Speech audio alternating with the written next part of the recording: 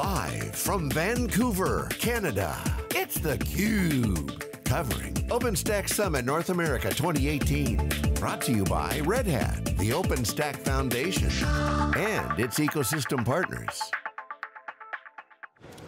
Welcome back to theCUBE's coverage of OpenStack Summit 2018 here in Vancouver. 3 days wall-to-wall coverage. I'm Stu Miniman with my co-host, John Troyer. Happy to welcome back to the program, Radhesh Balakrishnan, who is the General Manager of OpenStack with Red Hat. Radhesh, great to see you. It's been a week since John talked to you, and always good to have you on at this show. Great to be on. Good to be here talking about OpenStack at OpenStack Summit. Yeah, so look, OpenStack is in the title of your job. Do we have a birthday cake and a party celebrating a certain milestone? That is indeed true. So it's the 5th anniversary of the fact that we've had a product, Red Hat OpenStack platform, in the market. And so we've been doing a little bit of a look back at how far we have come in the last 5 years, as well as looking ahead, how does the next 3 to 5 years shape as well. Yeah, Radhesh, I'm going to date myself. When I think back to, gosh, it was 18 years ago, I was working with Linux, and there were kernels all over the place and things like that. And then, I worked for an enterprise storage company and was like keeping up with kernel.org was a pain in the neck.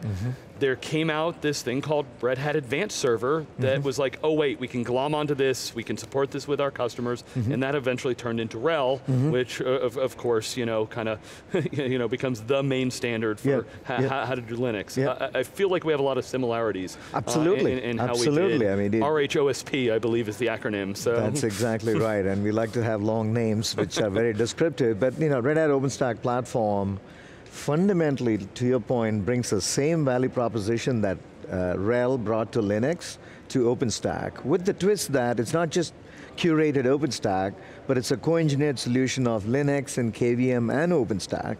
And along the way, we learned that, look, it's not just OpenStack and the infrastructure solution, it's done in conjunction with a software-defined storage solution, or it's done in conjunction with software-defined networking. Or, fast forward all the way now, it's being done in conjunction with cloud-native applications running on top of it, right?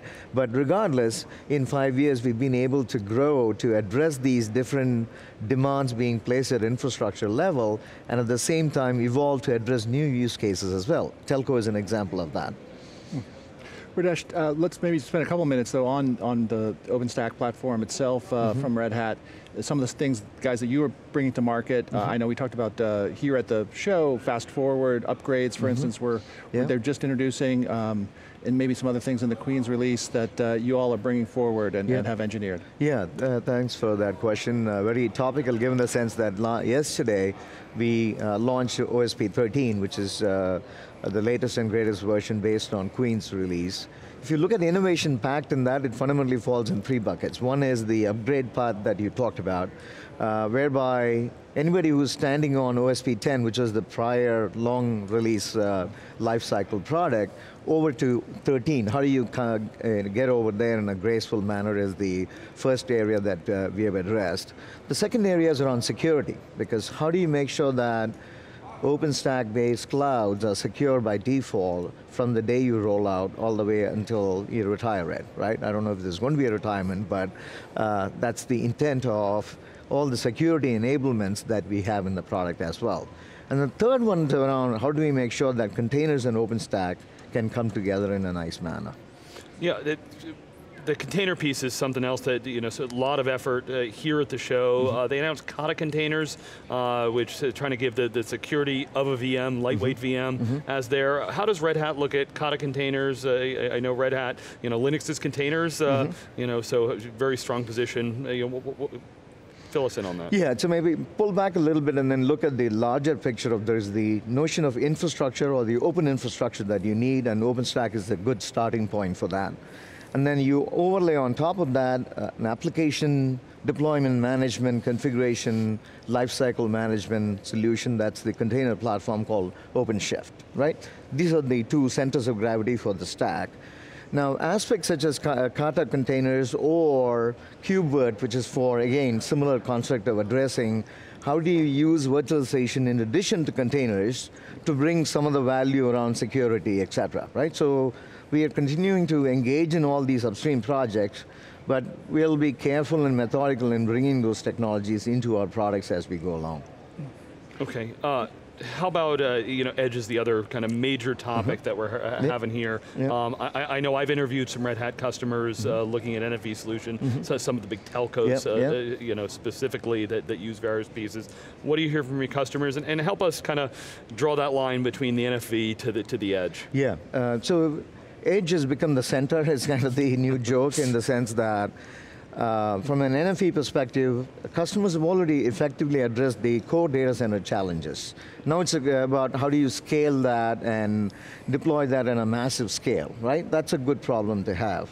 Now, the goodness of virtualization can be brought all the way down to the radio edge so that a programmable network becomes the reality that a telco or a carrier can get into. So in that context, edge becomes a series of use cases. It's not just one destination.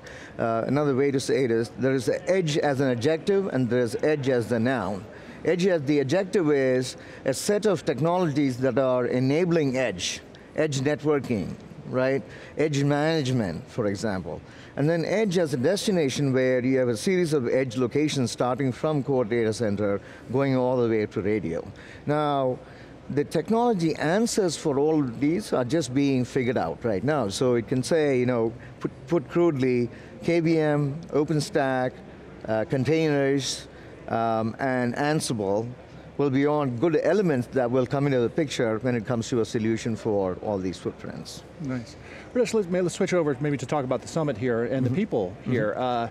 Filled with people being productive with OpenStack, right? Either looking at it, upgrading it, inheriting it. We've talked to a bunch of different scenarios, people into different scenarios. Red Hat, huge install base, and you are good at helping and supporting and uplifting and upskilling a set of operators who started with Linux and now have to be responsible for an entire cloud infrastructure. Plus now, at this conference, we've been talking about containers, we've been talking about OpenDev, right? That's, again, broadening the scope of what an operator might have to deal with. How does Red Hat look at that? How are you and your team helping upskill and enhance the role of the operator? Yeah, so I think it comes down to how do we make sure that we are understanding the journey that the operator himself or herself is taking from a career perspective, right? A skill set of evolving from Linux and core automation related skills to going able to understand what does it mean to live with a cloud implementation on a day-to-day basis. What does it mean to live with network function virtualization as the way in which new services are going to be deployed, right? So our course curriculum has evolved to be able to address all these needs today. So that's one dimension. The other dimension is about how do we make sure that the product itself is so easy that the journey is getting to a point where the infrastructure is invisible, right? And the focus is on the application platform on top. So I think we have multiple areas of focus to get to the point where it's so relevant that it's invisible, if that paradox makes sense. That's what we are trying to make happen with OpenStack. Yeah, Radhesh, Red Hat has a very large presence at the show here. We were noting in the keynote, the underlying infrastructure didn't get a lot of discussion because it is more mature, and therefore, we could talk about everything like vGPUs and containers and everything like that. But Red Hat has a lot in the portfolio that helps in some of those underlying pieces. So maybe you can give us some of the highlights there. Yeah, absolutely. So we're not looking at OpenStack as the be-all, end-all destination for customers, but rather an essential ingredient in the journey to a hybrid cloud. So when you have that lens, it becomes natural to you that a portfolio of offerings which are either first party or in conjunction with our partners. We have over 400 partners with whom we have joint solutions as well. So you naturally take a holistic view and then say, how do you optimize the experience of Ceph plus OpenStack, for example? So we were talking about Edge recently, right? In the context of Edge, we realized that there is a particular use case for hyper-converged infrastructure whereby you need to co-locate compute and storage in a way that the footprint is so small and easy to manage, Plus, you want to have one lifecycle both for OpenStack and Ceph, right? So to address that, we've announced Red Hat Hypercloud Infrastructure for Cloud as an offering that is co-engineered between Ceph team and, or our storage team and the OpenStack team, right? So that's just an example of how by bringing the rest of the portfolio, we are able to address needs being expressed by our customers today. Or you look forward in terms of use case, one thing that we are hearing from all our large customers, such as the Amadeus of the world, is make the experience of OpenShift on OpenStack easy to deploy and manage, as well as reduce the penalty of running containers on VMs. Because we understand the benefits of security and all of that, but we want to be able to get that without having any penalty of using a virtual infrastructure, right?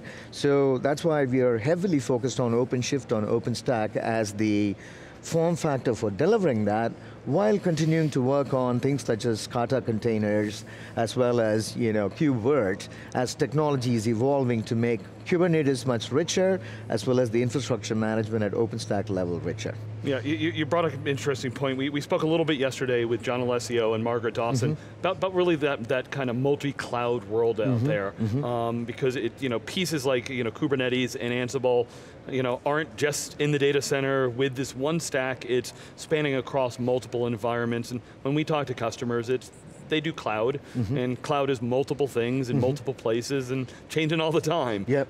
So I'd love to get your viewpoint on what you hear from customers and how Red Hat's helping them across all those environments. Absolutely, so the key differentiation we see in being able to provide to our customers is that unlike some of the other providers out there where they are stitching you with a particular private cloud with a particular public cloud and then saying, hey, this is sort of the equivalent of the AOL walled gardens, if you will, right? That's being created for a particular private and public cloud.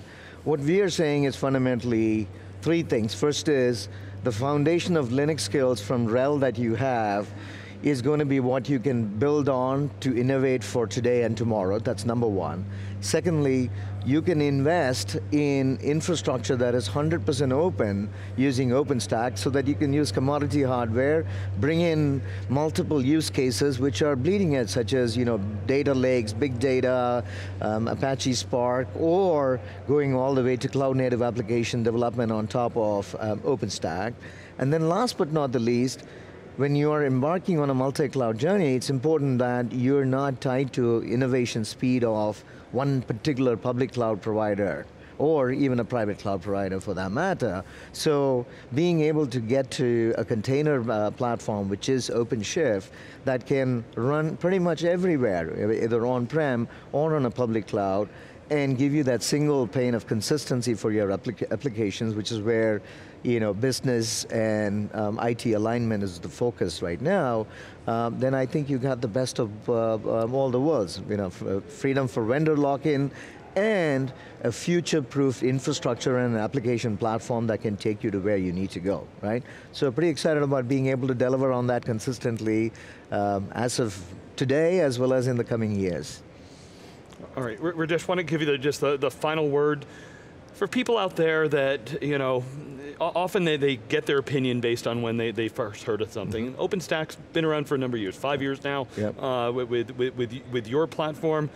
Give us the takeaway for 2018 here from OpenStack Summit as to how they should be thinking about OpenStack in that larger picture. So the key takeaway is that OpenStack is rock solid, that you can bring into your environment, not just to power your virtual machine infrastructure, but also bare metal infrastructure on which you can bring in containers as well. So if you're thinking about an infrastructure fabric, either to power your telco network or to power your private cloud in its entirety, OpenStack is the only place that you need to be looking at, when Red Hat OpenStack platform from end to end delivers that value proposition. Now, the second aspect to think about is, OpenStack is a step in the journey of a hybrid cloud destination that you can get to. Red Hat not only has the set of surround products and technologies to round out the solution, but also has the largest partner ecosystem to offer you choice. So what's your excuse from getting to a hybrid cloud today, if not tomorrow? Well, Radhesh Balakrishnan, thank you for all the updates. Appreciate catching up with you once again. For John Troyer, I'm Stu Miniman, getting towards the end of 3 days wall-to-wall coverage here in Vancouver. Thank you so much for watching theCUBE. Thank you.